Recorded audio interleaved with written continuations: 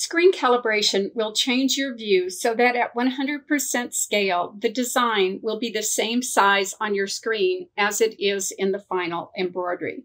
Windows 8 and 10 have automatic calibration, but if you have a Windows 7 computer, you will need to calibrate your screen for accuracy.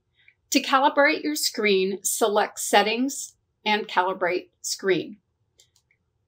It is best to be in the metric measurement system because it is more accurate when measuring this dialog box. So if you're not in the metric system, you can click Cancel, and then in the measurement system, simply click on the drop-down box and choose metric.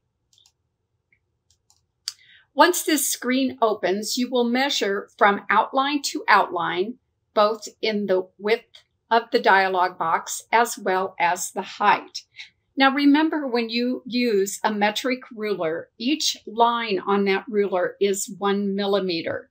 So the number 1 on the metric ruler is actually 10 millimeters.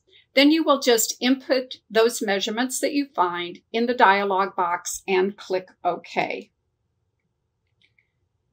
Now, when you are at 100% in the scale, that means that the design is shown in actual size. You will want to repeat this process anytime you update or reinstall your software.